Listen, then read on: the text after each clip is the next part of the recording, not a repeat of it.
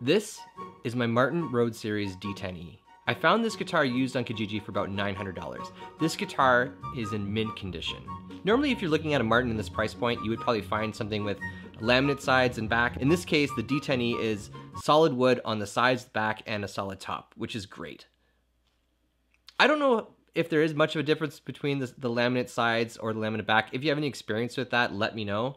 But in this case, I really wanted something with just solid wood on the back and sides. It comes with the MXT electronics, the Fishman pickups, and it has a built-in tuner, which I thought was really cool, in the sound hole, which I've never seen that before, but I really liked it. This guitar normally retails for about $1,100 to $1,200, I believe, so getting it for $900 in mint condition was a really good deal. And when I got it home, I found there was a capo in the case. So